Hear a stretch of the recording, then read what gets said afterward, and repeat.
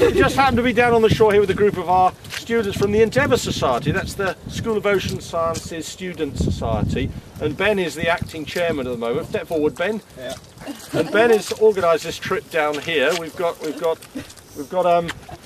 group here now going to be looking at the zostera, but we're also looking specifically for razor clams. We found Venerupus, quite a few live Venerupus. We found some Camellia galena. Yeah. We found several Pecten maximus, the big scallop, the great scallops. We've let those go. Yeah. We've had a look at those. I think the whole idea is how you look at a kind of underwater meadow, really, that this meadow here is exposed only on lowest of springtime. It's like a wrasse, probably a baleen wrasse, and just caught it by chasing it onto the beach.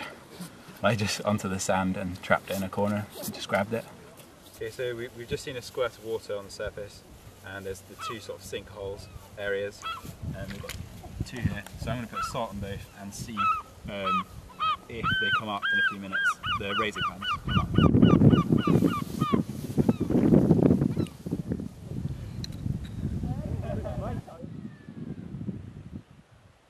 We're fairly low down on the shore on the rocks here, where we have kelp, and you can probably see the holdfasts of the kelp attached to the rock. This sort of ramifying root structure, and then the long fronds, which most people are familiar with, sticking out here.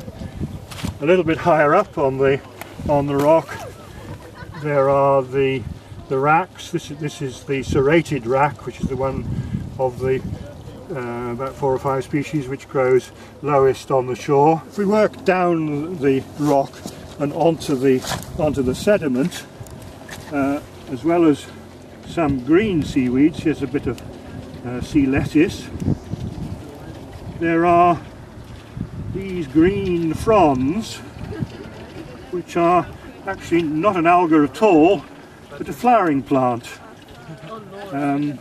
Flowering plant which is in colloquial terms called a seagrass, but is actually a thing called Zostera marina. This particular place, it's about the only place in Wales where you can see an extensive bed of it and walk out onto it.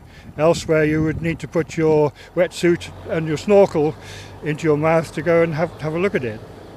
The other thing is that, of course, it's a flowering plant, not an alga like most of the things which go on the shore. There are other flowering plants like this elsewhere in the world living in the sea, like Posidonia and so on. And some of these, of course, are really interesting because they're the main foods of things like manatees and dugongs, which, of course, we don't have in Wales. It's also a wonderful area acting as a nursery for young fish, small prawns and various other little creatures of that sort. So it has an importance beyond the few hectares that the actual bed makes up.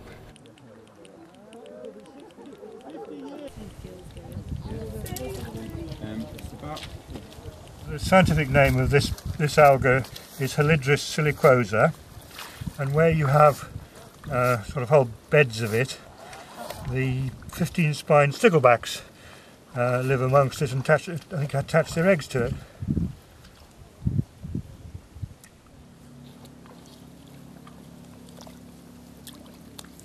The big scallop, Pecten maximus, and if we turn it over on the underside, we can actually see the growth rings. They usually start off quite small in the first year. A good second year ring there, third there, fourth, probably fifth on the edge. They stop growing and leave a ring at the end of each year. Normally lives, of course, that side up, hence the way the weed is growing on the surface of it and effectively camouflaging it. Oi! Do you mind? You can turn it. So I think we'll turn it over. He's not happy. Oh dear.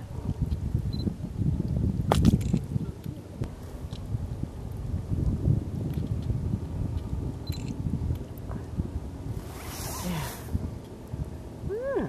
Interesting. Well. Good. Back in his little notch.